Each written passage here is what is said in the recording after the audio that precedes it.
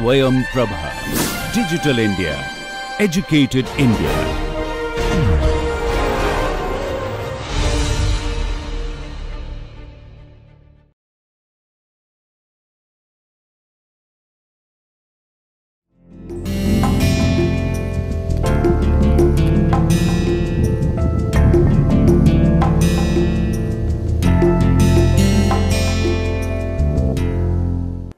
Hello and welcome to session 17 of Principles of Management course.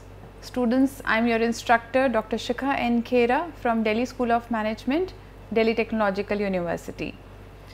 We have been discussing about the concept of organizing from past two sessions. So today we will be taking up organizing part 3. In organizing part 1 and 2, we tried to highlight the concept and process of organizing in detail. Today we shall be taking it forward with the help of certain concepts which are essential for making organizing a successful phenomenon in the organization. While we say this,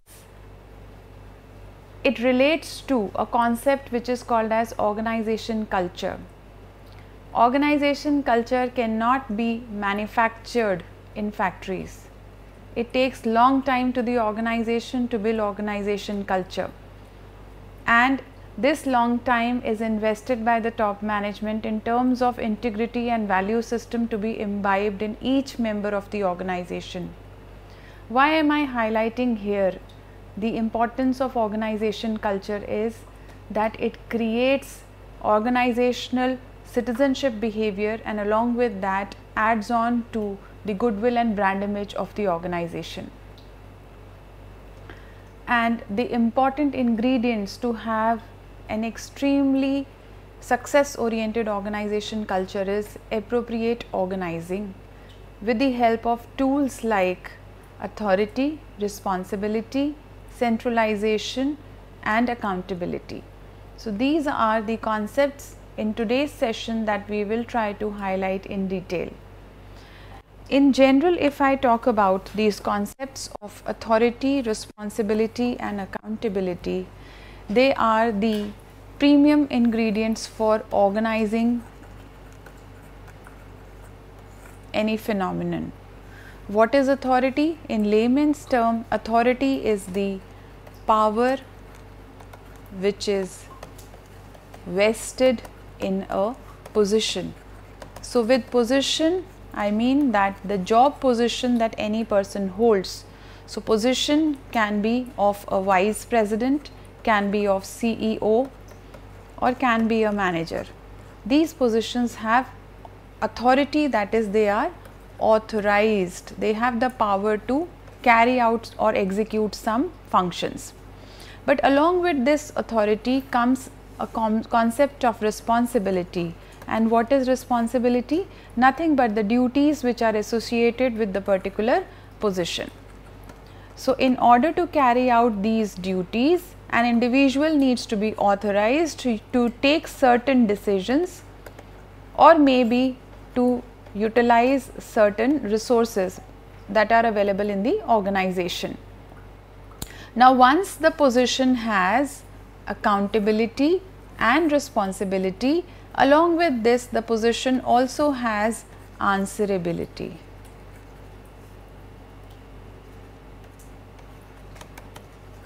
Answerability is the manager or the senior position holder is accountable to give the details of the work performed to his superior or boss. So this flows from bottom up. We have accountability, that is bottom up in nature, responsibility, that is the duties of the job, and authority, that is the power which is vested in the position. Power to do what? Power to make decisions and power to utilize resources. So students, I believe that this explanation must have given you some brief introduction of these concepts of authority, responsibility and accountability. And when we are able to focus on these concepts, we reach to development of a right kind of organization culture. Let us have some detailed conceptual understanding of these concepts. Authority refers to the right to influence the activities of subordinates or to make decisions concerning them and to issue instructions also to the subordinates with respect to the work which is being assigned to them.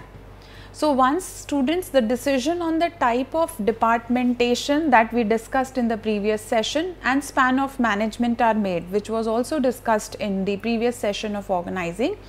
The next stage in organizing is to decide on how much of authority should be given to each person or position in the organization structure. So, this is the magnitude of the power vested in the position, and this authority enables independent functioning by the people without reference to their supervisor, because they have this power to make the decision.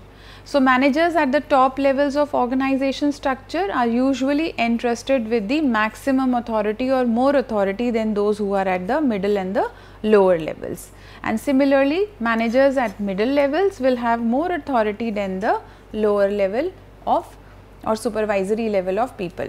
So, managers are given the authority to make decisions and use organizational resources so as to reach to organization goals and plans. Authority empowers managers to do what is needed in their job. So, generally the assignment of formal authority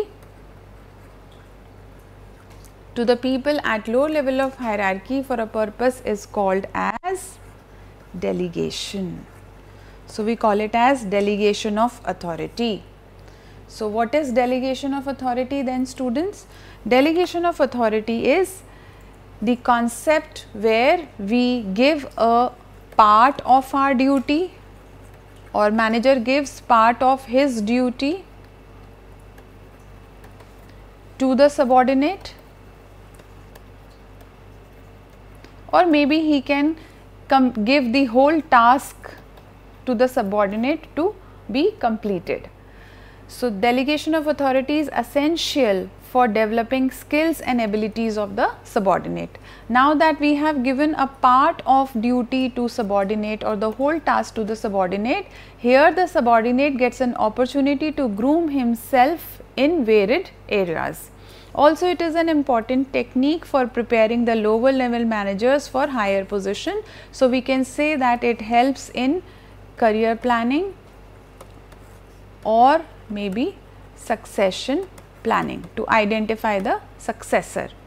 So, delegation of authority also plays an important role in increasing the productivity of the employees, which is one of the most important requirements of any organization.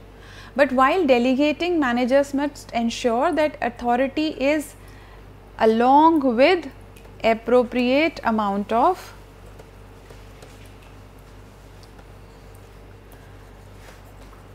responsibility and accountability that we have discussed a little while ago. So, authority should be equal to responsibility so that the person can perform the task with ease. And if somebody is given responsibility for something, then he or she must have adequate authority to take the actions needed to achieve the success. Then comes the second concept, that is responsibility.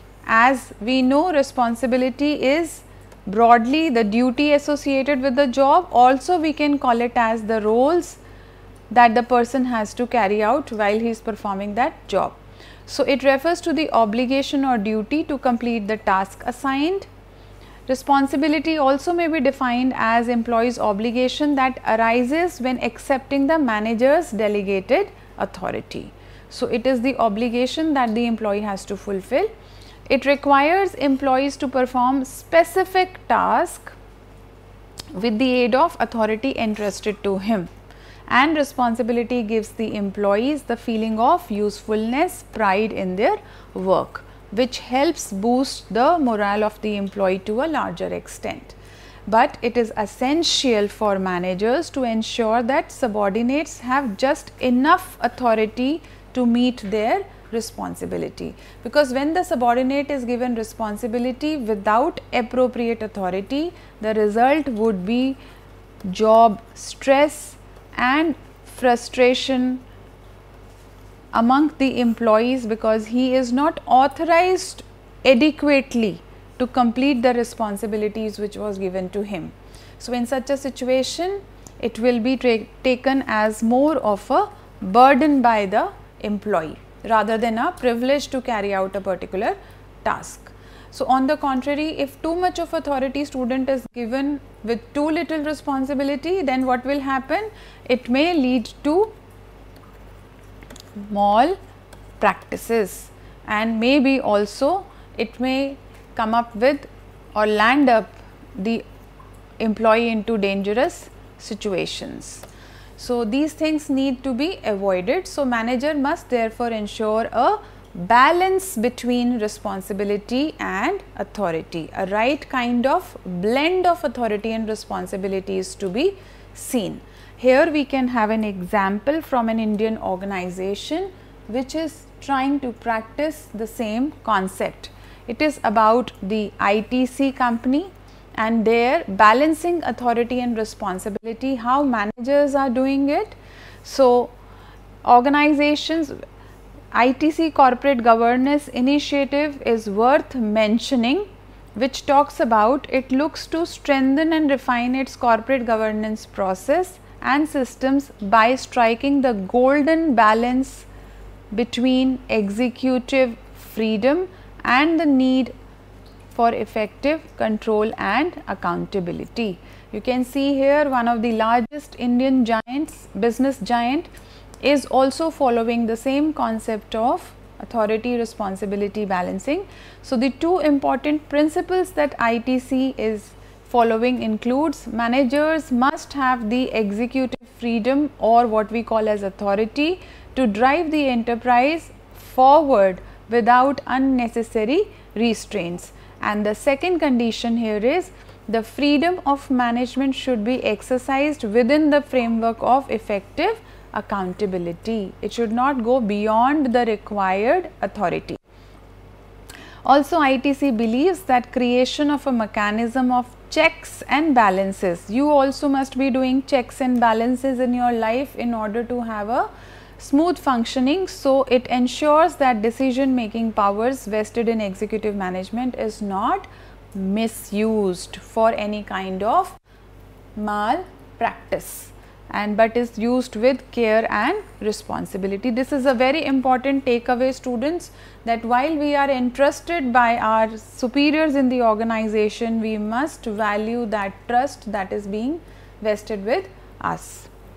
Now, the third concept, that is answerability or accountability. So, fixation of accountability after the delegation of authority and responsibility is the most important task. Now, the person knows that what are different duties that I have to perform and what is the power given to me to take the duties. The third thing is that I am answerable to my seniors for whatever they have given me the task and the power they have given, whether I have as a manager utilized these duties and powers perfectly, accurately or within the given framework or not.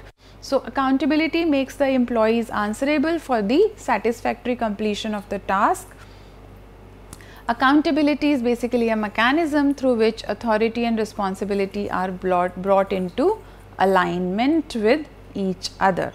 Had answerability not been there, maybe people can reduce their effort to complete the duties, or maybe they misuse their powers. So, at the time of delegation, manager must make certain that each employee knows very clearly what they are accountable for, and this will then ensure that employees constantly report and justify the outcomes of their actions to the managers. Moving further, how managers delegate their part of duty, responsibility and authority to their subordinates. So, there is a process of doing it.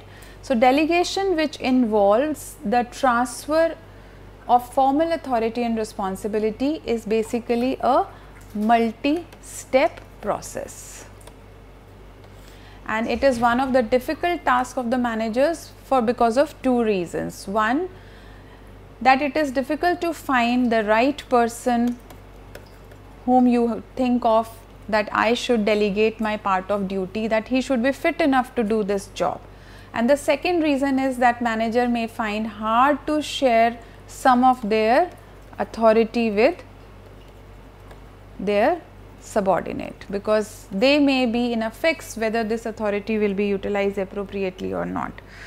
So, having a right balance between the two is a critical and a tedious task for the manager. Manager should neither delegate too much of authority to subordinate and neither too little.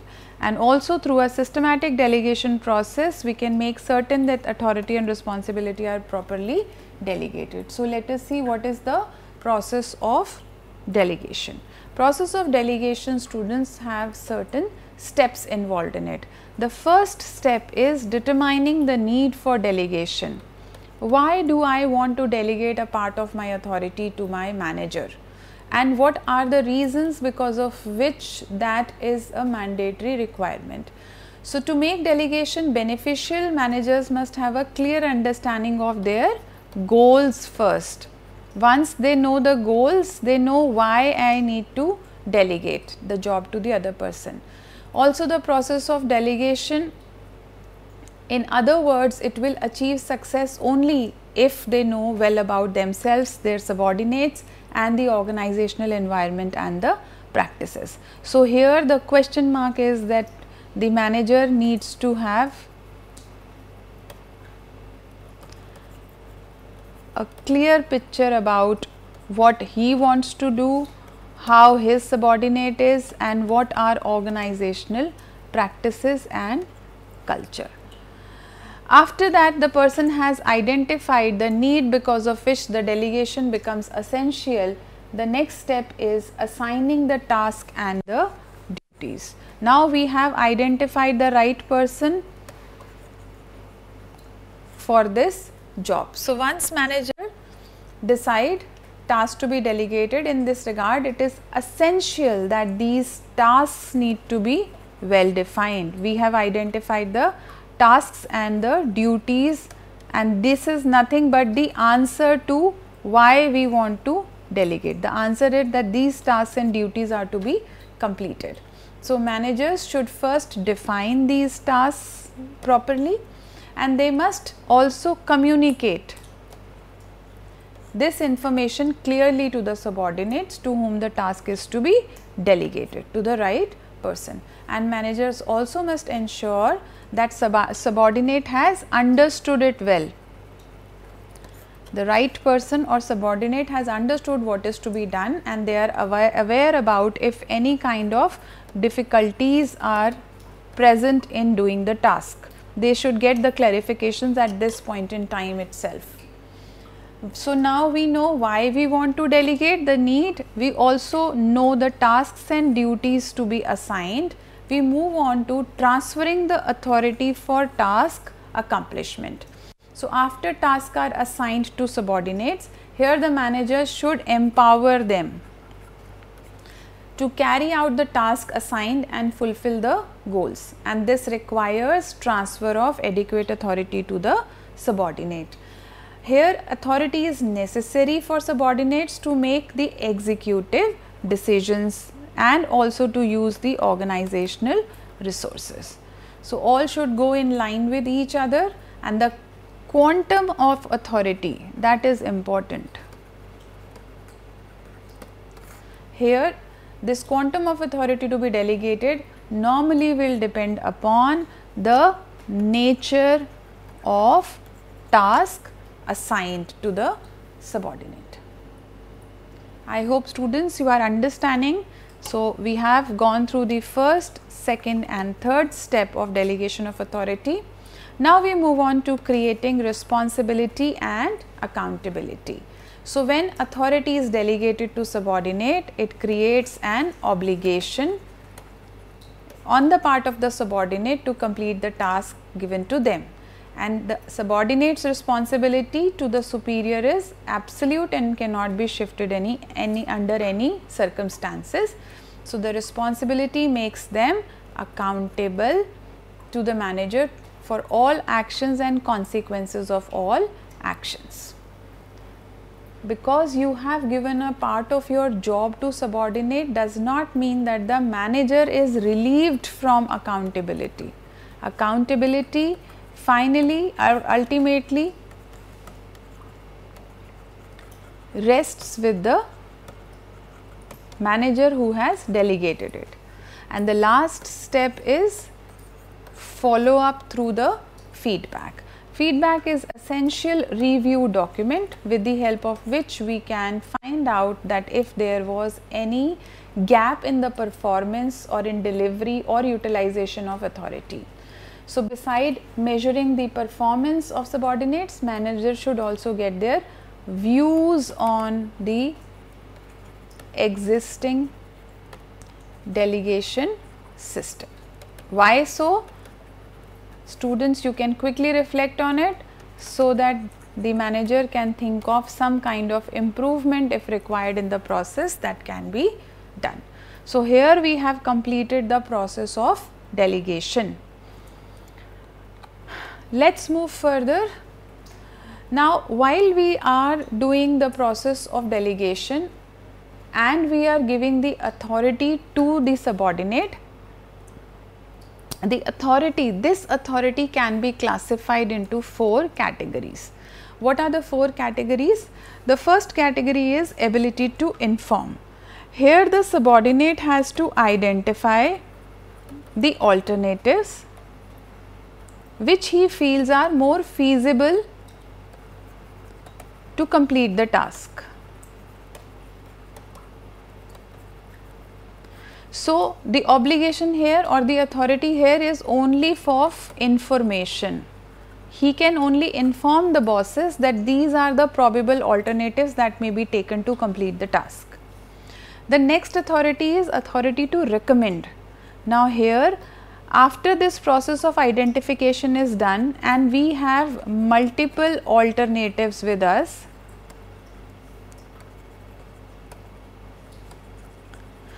the manager is authorized to recommend one of the alternatives which is already suggested.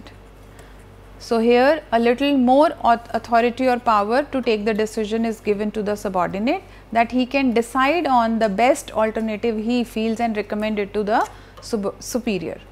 The third category is authority to report.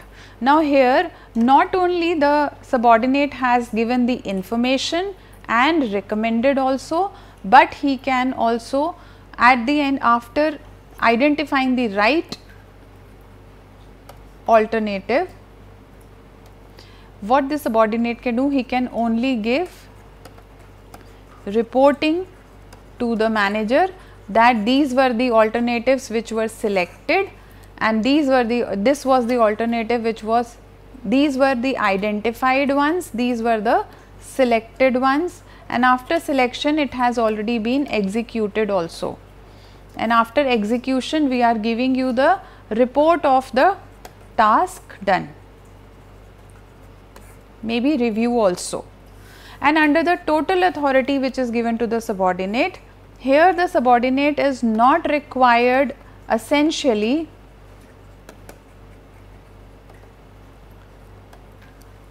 to communicate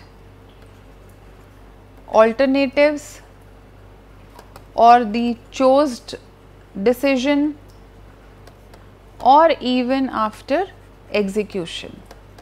They are not essentially required, but in general practice the managers or the subordinates, they do give reporting or they do tell to the manager that what exactly they chose and how they executed and what is the report. So, this is how we know that authority can be in 4 forms, either just to inform, you are authorized just only to inform, you are authorized to recommend only, you are authorized to provide report, and you are completely authorized to not only identify the alternatives, recommend it and process it and eventually execute it and come to the final outcome.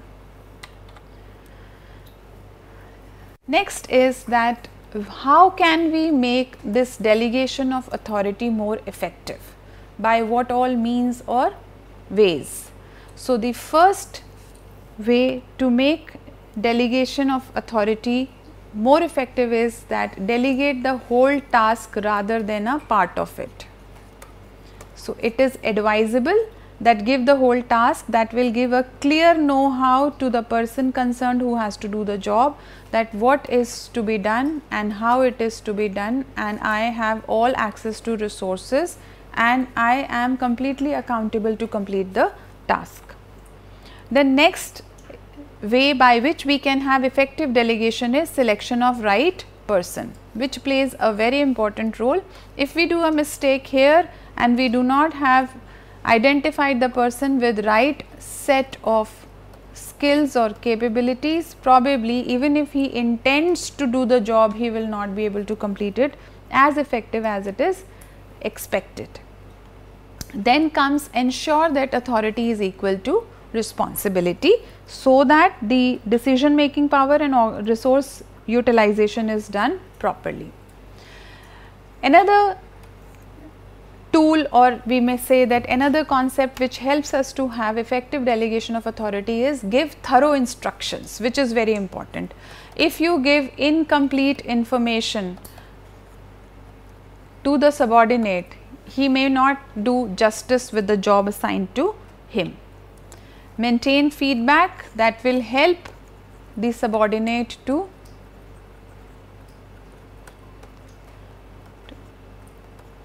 get the gap in performance, and hence he can improve. And finally, evaluate and reward performance. After evaluation is done, it is very important that appropriate amount of reward or benefits to be given to the subordinate. What will it do, students? It will boost the motivation and morale of the employees. So, if any manager follows these instructions while delegating the authority, it is expected that the result is going to be highly beneficial. So, now we move on further to understand the types of delegation process that is existent. Under the types of delegation, we have first as general versus specific delegation. In general delegation, the subordinates are given the authority to do all activities of the department while they seek general guidelines from the managers. In specific delegation, on the other hand, the authority given to the subordinate is limited to the performance of certain specific functions only. And specific delegation is usually well defined and task based. So, this is for a particular task and this is in general for all activities. Next is formal versus informal delegation. Now, under formal versus informal delegation, while the delegation conforms to a well defined line of command and control, there we say it is formal delegation, and it is normally written and the authority is formal in nature. So, everybody knows what is the rule or the guideline to follow. But in contrast to it, when the delegation is not formal and it is informal in nature, it may not be written and it is orally conveyed to the delegate or to the subordinate in an informal manner. So, this type of delegation usually does not conform to any kind of existing norms or established organization structure.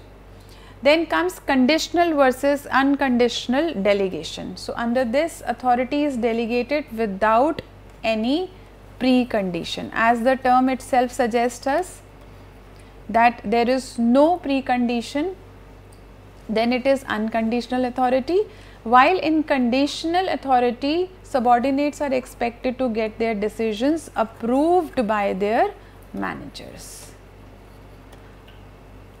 When it comes to next, that is simple versus complex. When the subordinate is given authority to perform what they are presently doing is called as simple delegation. So, whatever they are doing in routine, that is being executed, and thus they call it as simple delegation, while they are responsible for their existing jobs in this case. But in contrast to this, when it comes to complex delegation, the managers delegate a part of their own job to the subordinate and give the authority only equivalent to that case. So, in this case, the subordinate may get some new task to perform which he was not performing. The one he was performing is in simple delegation. After this comes the direct versus indirect delegation. So, when no third person is involved. So, in category there is a third person involved, and in the category of direct, no third person is involved. We call it as a direct delegation, and when third person is involved, we call it as a indirect delegation.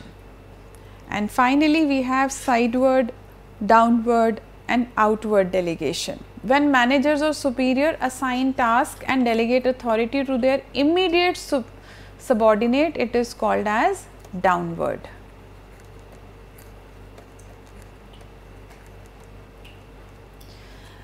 When subordinate transfers some of their duties and authorities to other subordinates of same rank, it is called as sideways. So,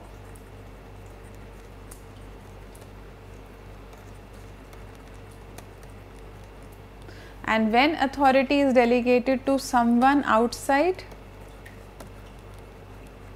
the organization, it is normally called as outward delegation. So, an example for outward delegation will be when the authority to recruit certain category of employees given to some external agency.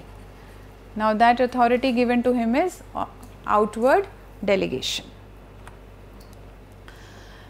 Now, apart from the types of delegations that we have discussed, there are three more delegation types. So, this is time bound delegation, group delegation and redelegatable delegation.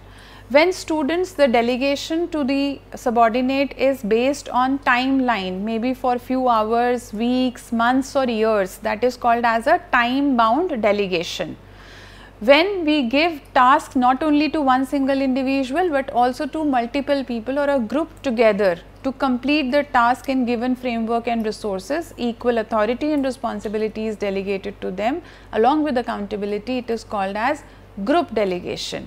And redelegatable delegation is when subordinates are given the right to redelegate their delegated task further and authorize it to the other people. They have received the amount of responsibility from their superiors and they further can give that responsibility to other subordinates, or maybe sidewards or downwards or maybe outside, that is outward delegation can be done, then it is called as redelegatable delegation. So, by now we have understood the concepts of authority, responsibility and delegation. Let us see now some concepts of centralization, decentralization and other related concepts. So, before we move on to centralization and decentralization, let us have discussion on certain challenges that the concept of delegation has. It seems very easy that the manager has delegated the authority to subordinate and then subordinates are very much happy and ready to receive all those task assignments, will complete them diligently within the given frame of time and resources. But that is not so easy as it looks. The first thing that comes as a challenge to delegation is absence of confidence in the subordinate. The confidence on the part of the manager itself. He may feel that the person concerned is not well equipped or he does not have that zeal to complete that particular task. So, in that case, there is a possibility that delegation process is not properly assigned or completed in a right manner.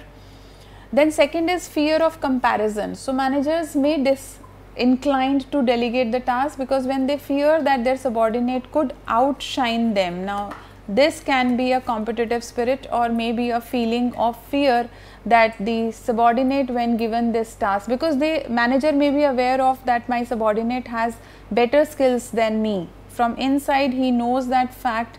So while delegating he may have that fear that the subordinate may outshine him. Then the third challenge can be refusal by the subordinate. Subordinates may also refuse to take up the task that is being delegated to them. For instance, they may fear some kind of victimization by their managers, maybe for if they fail in the achievement of their goal. So with this fear in mind, they may not take up the responsibility altogether. And also some subordinates may view delegation as a pretext for managers to lighten their work and burden. So in that case, subordinate will not take up the responsibility because he feels that my boss is giving his part of work, his part of job or work to me. Why should I do that? I am already overburdened with my work. And then comes lastly difficulties in justifying the surplus time. So what do we mean here? The top management will normally agree to delegation process of managers only if they can convince their higher authorities about the need for such delegation.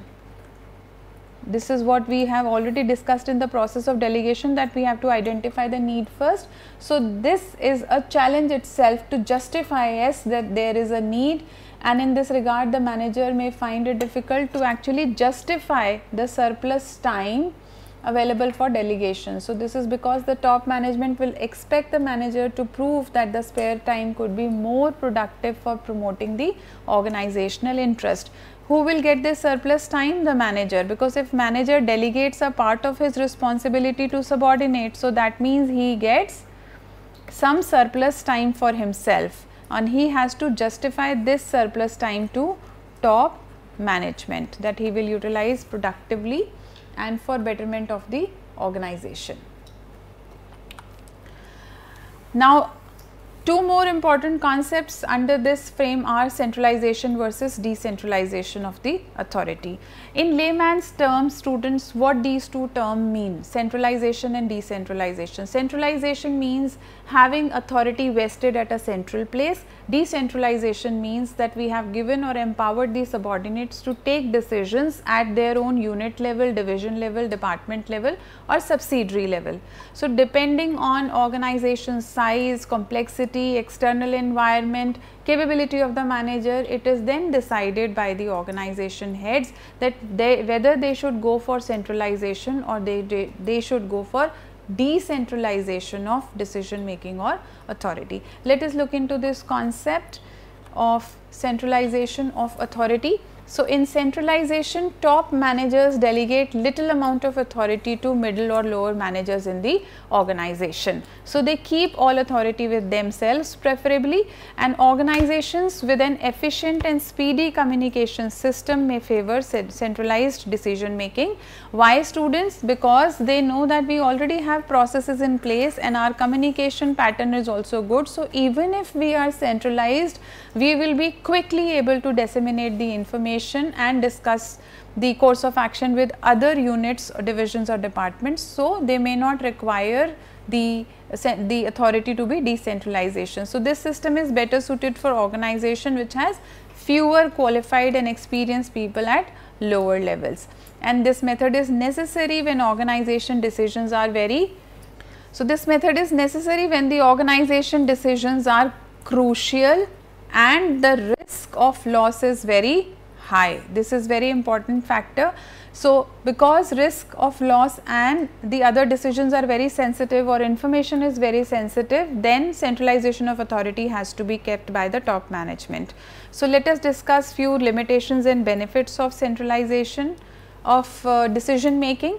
If we are going for centralization of decision making, it enables the top management to directly plan and implement the important organizational activities. They do not need any intervention from any subordinate or manager. It helps the organization to protect themselves from risk and cost, because if they go for decentralization, probably they may have to go for investment of high amount in terms of having more managers which are capable and have the competence to take decisions. So, the expenditure of their CTC or salaries will be cost incurring to the organization and risky also if they do not have the right kind of capability to take effective decisions. Centralization also ensures that there is uniformity of policies and practices in the organization. This uniformity of policies and practices ensures and enables the organization to have a common, have a movement towards common goal achievement. Then limitations to centralization may include that it forces the senior manager at the top to spend their time on matters that can easily be dealt by managers at lower levels. So, here time loss is one of the greater limitations for centralization. Also, it may not permit the organization to know and utilize the expertise available at the lower level of the manager, because they are focusing on centralization. They will not even explore this option of delegating their authority of decision making downwards. It can also curb the individual initiatives and innovations, because only a specific team of people are taking the decisions. So, creativity may be missing from if we go for centralization. It can demoralize the people at lower level, as they may not have a job autonomy and they may have a feeling that we are only here for operative works rather than for any kind of effective decision making. Moving on, now that we have discussed about the centralization of authority, let us see and have some information on decentralization. So, what is decentralization? When the decision making authority is delegated to the people at the lower level of the organization structure, it shows the management preference for decentralization or bottom up management style. Under bottom up management style, the lower level manager will take the decision and will implement it, and that will be communicated to the top management. Since middle and lower managers are empowered to make decisions in decentralized setup, the top manager now will have fewer staff as advisors, and also the top manager can spend good amount of time in strategizing further for organizational growth. So, the benefits of this decentralization may include fast and timely decisions to capitalize the market opportunities very effectively which are available in the outside environment of business. Here, since decentralization is taken at the subsidiary unit or business division and department unit, so local expertise available with manager at lower level of organization structure is put at the best use, which can give them high morale motivation, enhance or give them opportunity to groom themselves also. And the grassroots levels to directly deal with customers, employees, competitors and markets to make decision is done with the help of decentralized authority, because here the manager is in directly touch with the customers or can understand the pleas of employees well, and hence can take up the right kind of decisions. As we have benefits, so certain limitations also of decentralization. So, to adopt a consistent, uniform and unified approach towards decision making process across the organization can be a little difficult when we go for decentralization. Also, to make decisions that may serve their departmental interest, but not the overall organizational interest. So, manager here can focus more on the departmental interest than on organizational interest. The manager may have too much importance for issues in their immediate surroundings while ignoring the large organizational issues. So, these limitations can be a deterring factor for the organization to think towards having decentralization in the organization. Now, as I mentioned that whether the organization will go for centralization or decentralization, it will depend on multiple factors. So, let us see that to what extent the decentralization in organizations take place. So, according to a scientist Warren R. Plunkett, the degree of decentralization is normally high in the organization where large number of decisions and critical decisions are allowed to be taken at lower level in organizational hierarchy. So, if that is the case, then degree of decentralization is high. The organizational policies offer adequate operational flexibility to employees at lower level. In this case also degree of decentralization is high, and they may have a freedom to interpret the policies differently depending on the situation. In that case also the degree of decentralization is very high.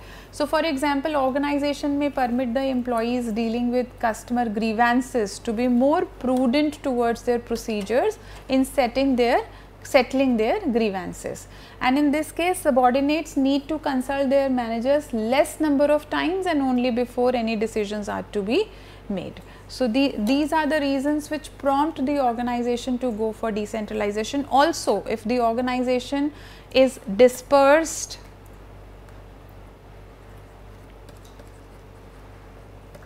across the globe, in that scenario also degree of decentralization is higher. So, centralization or decentralization is basically very relative concept to each other. So, while deciding whether to centralize or whether to decentralize the decision making authority, management must consider the factors that favor centralization or decentralization, because there is no single method that can be, that is, method here means centralization or decentralization, who works well for all types of organization. Organizational independent characteristics play a major role. So, it is hence essential for management to consider the suitability of either of the two methods based on the prevailing conditions before they choose any specific method, whether centralization or decentralization. So, managements typically execute their decentralization plans through job designs, which is an important factor to consider.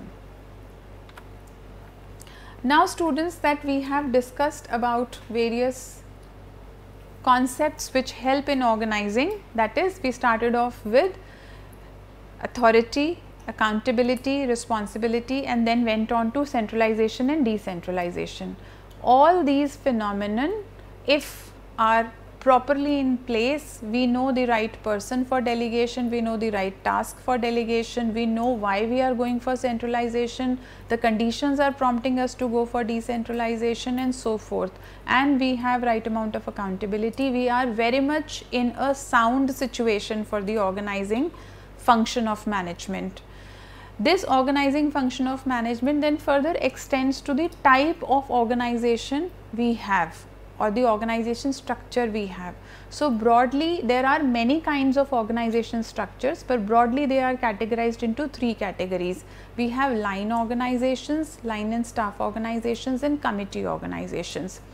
If we try to explain this in general terms before I go on to the details which are conceptually written by the authors, the line organization is which is hierarchical in nature. So, one after the other in a vertical line, the line organization takes place, where the reporting relationship is from bottom to top. So, the lower manager will report to middle, the middle will report to the top. That is the line organization.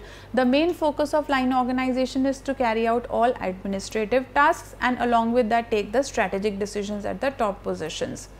But in addition to this line, there is another organization which is called as staff organization structure. Under staff organization structure, we have specialist people assisting to perform various functional areas of management. So, they help the line managers to take up right kind of decisions while they are going ahead with the decision making in organization. And the third kind of organization is the committee organization, where together a group of people are formed in different types of committees which enable the organization to take up the assignments based on their specialized areas. So, let us dig into detail theoretically what are the concepts of these three types of organizations. So, as I mentioned, line organizations are also called doing organizations, where all activities from the production to marketing of goods are controlled by the managers and the owners. And in this case of companies of line authority, managers maintain direct control over all activities carried out in their respective departments. They are also directly responsible for achieving the organizational goals and plans. Here you are able to see that the manager is responsible for everything that is being performed, thus it is called as doing organization. Authority will be greatest in line organization at the top level and then gets gradually reduced with each successive level of the hierarchy, and the authority of manager in line organization is primarily legitimate and formal. So, line organization, as I mentioned earlier, it is a vertical hierarchical structure in which we have multiple levels, and for each level here the authority is greatest while here it is lowest. Then comes the second type of organization, that is line and staff organization. It is in which the line manager gets advice and assistance from the staff manager, which is also called as an advisor, and this kind of organization includes both line and staff positions in the structure. I will just let you know what are line and staff positions in the structure. So, here the large and more complex organizations normally prefer line staff setup to improve their quality of managerial decisions. Now, what is line and staff organization? So, this is students line organization. For example, this position is CEO, this is managing director, vice president, general manager and manager. So, they are the ones who take up all decision making for the organization, and here we have certain staff functions also. And what are the staff functions? We may have vice president HR, vice president finance, vice president marketing, vice president productions, vice president supply chain management, and vice president may be materials management or maybe some other functional area. So, what is the job of this? They are the staff functions.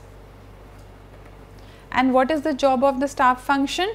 To give advice to the main lead in the organization who is taking care of general administration and improve the processes. So, this is the structure for line and staff organization.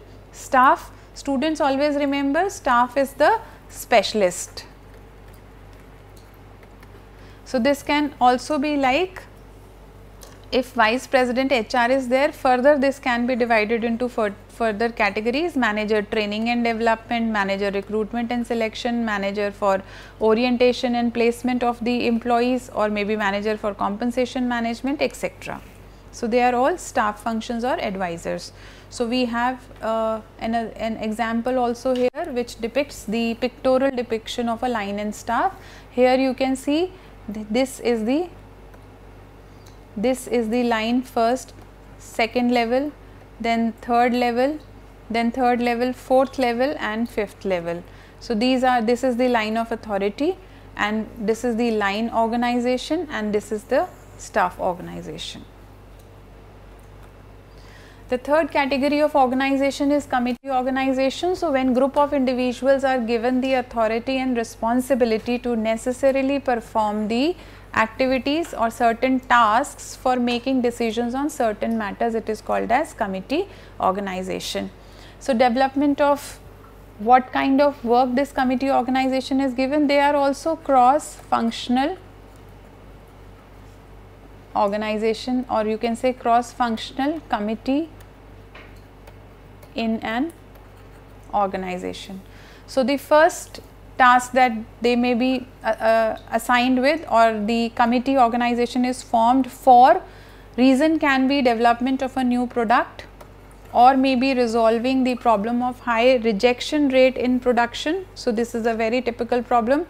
Then comes fixation of revised pay for employees, then identification of causes for declining sales. These are the few reasons for which committees can be formed. Here the committee members are taken from very different areas of the organization. They may be expert in their area and may have the capacity to give some insights for better performance, or maybe for better execution of or resolution of any kind of problem which is occurring. This is the structure for committee organization. Management Review Board, ISO 9000 management representative. So, this is a quality assurance parameter.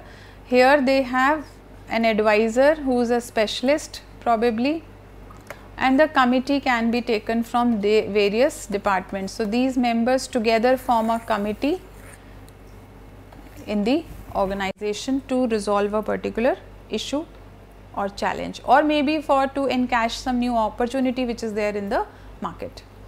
And finally, the last kind of organization that we should discuss is the matrix organization. Matrix structure we also discussed in the previous session while we were discussing about various forms in organizing or in departmentalization. So, different departments, one of the department was matrix department also.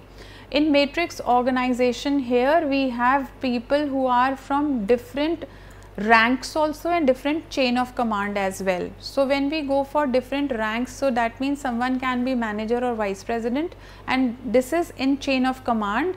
And when we talk about different chain of commands altogether, so it can be someone who is into the product development chain, and then someone can be into the administrative chain. So, let us try to understand it. Matrix organization is usually formed when employees from different functional departments are required collectively for execution of the project.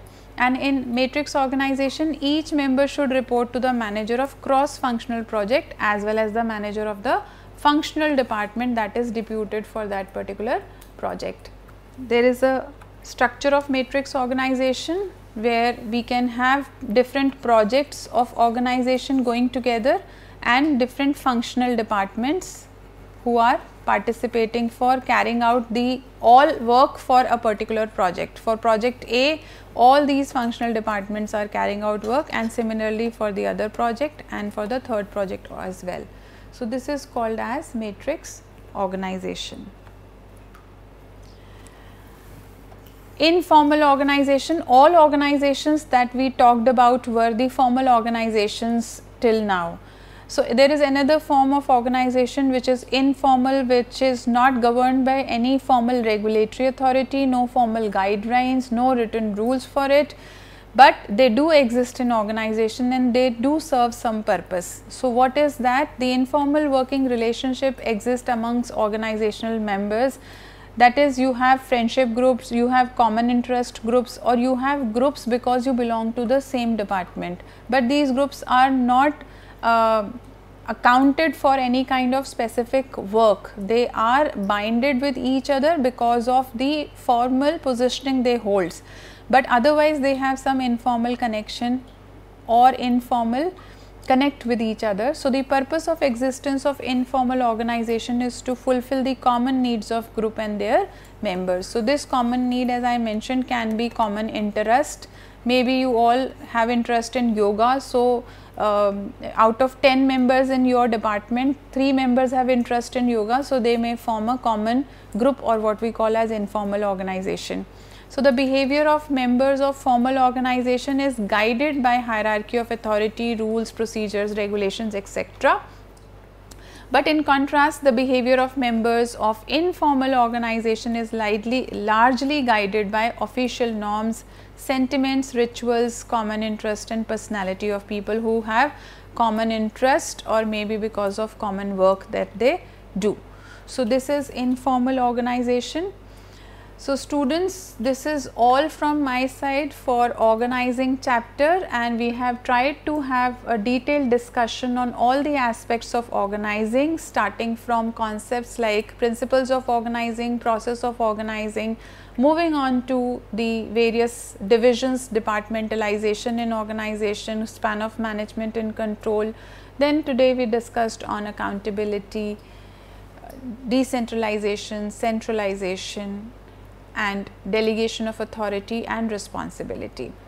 And I think with this you will be in a position to also utilize this knowledge to tomorrow execute your managerial function well when you are placed in the organization. So this is the bibliography, students, which I have referred for this particular session. You also may look into these books to have a clearer and better understanding of concepts in case you wish to. This is all from my side, and I conclude this session. Thank you.